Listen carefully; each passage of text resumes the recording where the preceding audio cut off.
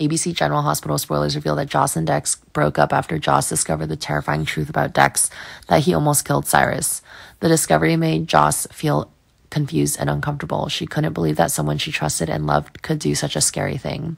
However, after insightful advice from Trina and Carly, Joss began to rethink the decision. She realized that in love and life, everyone needs to be given a chance to correct their mistakes.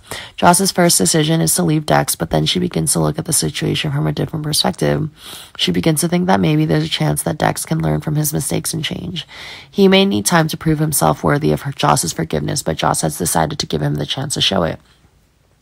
Not only is this a big step for their relationship, but it's also an important step in Joss's maturity. Will Dex and Joss still have a chance to get back together? What will happen? However, Joss is going through stressful moments when she cannot contact Dex. All her efforts to find him were in vain. She sent messages, called, even searched the places he often went to, but there was no trace. Dex's mysterious disappearance puts Joss in a state of anxiety and fear. She couldn't stop thinking about the worst that could happen. In her mind, images of Sunny killing Dex began to appear, and fears about the future of the person she loved appeared strong.